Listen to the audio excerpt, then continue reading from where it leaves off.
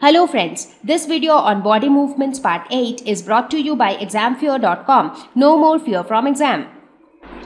So now joints are just one thing. Joints are just the location where movements are possible. Now the question is, when you look at any organism, so for now let us consider human beings. So when you look at human beings, are you able to see their joints? Can you feel that? Can you see the joints which is present in your body? Not really from outside. Maybe at certain parts, for example elbow, you can just touch and feel the presence of a hard structure which you assume to be joint. But you do not see anything from outside. Why is that? Because externally our body is covered with skin, because of which we do not see the exact structures which are present inside. But what actually is present inside our body? There is something which makes the framework of our body. So think of this flower. So when you see the picture of a flower which is like painted red, yellow, green, etc., it seems really nice, really beautiful. But how do you paint the picture of this flower? So in order to paint it, first of all you draw an outline. So this outline is nothing but the framework. So once the outline is ready, then you can just fill colors to make this beautiful flower. So in a similar way, the body which we see, like the human beings which we see, there also a framework exists, and that framework is nothing but the skeletal system.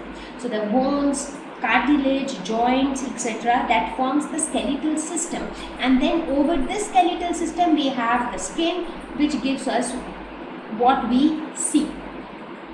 So now we are going to talk about this skeletal system, which is nothing but the framework of our body. So this is true not only for human beings but for all living organisms. So what is skeletal system? Forms the framework of the body. It is composed of bones, cartilages and joints. So all these three things, they form the skeletal system, and these three things together are responsible for various types of movements in our body. So we have already discussed about joints, so now we have to discuss about bones and cartilage. Now in order to if you do not trust that okay, our body has a skeletal system, what you can do is observe an X-ray image. So looking at this X-ray image, you can actually observe the bones which are present, the bones, the joints, their structure, everything can be seen very distinctly. So you see, this is how the X-ray would look like for your hand. So from outside all you see is the skin, but inside you can actually see these bones. So these are all bones and they are all joined at some points, and those points of contacts are the joints. So very clearly you will be able to observe the bones and the joints. So if possible, try to have a look at an X-ray image. Now even if you have never gone for an X-ray, maybe somebody else would have gone. Generally, when do you go for an X-ray?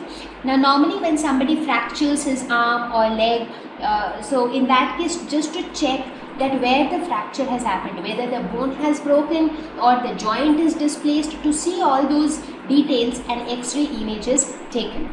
So an X-ray image actually proves you that inside the skin what we have is bones, joints and muscles, and all of these together form the skeletal system. Now what is the importance of skeletal system? Now in very simple words, if you do not have a framework, how will you have that particular thing built on the framework? So when you want to build a house, you need to have a design, you need to have a plan, only then you will be able to build that house accordingly. Similarly, when you want to paint a flower, you need to have an outline so that you can start putting colors accordingly. Similarly, the skeletal system, it forms the base. It provides a lot of protection, because when you look at the composition of the skeletal system, it is made up of bones which are like hard and strong. It is made up of muscles, bones, joints. Now they are all like rough and tough structures. So they help to protect the soft, tender internal structures of our body. Secondly, support. Now they form the basic framework, so they give us basic support to the body. Now we are able to stand, that is due to the presence of the vertebral column or our back. So that vertebral column is nothing but that also has bones which are connected together. So all these joint bones together give that mechanical support. Movement.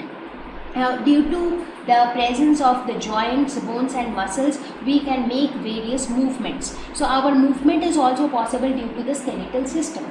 So these three are the most important points because of which skeletal system is very, very significant. So to summarize, we can say that the skeletal system protects the internal organs and soft tissues, because the components of skeletal system, they are all hard and tough. So they can protect other soft parts of our body.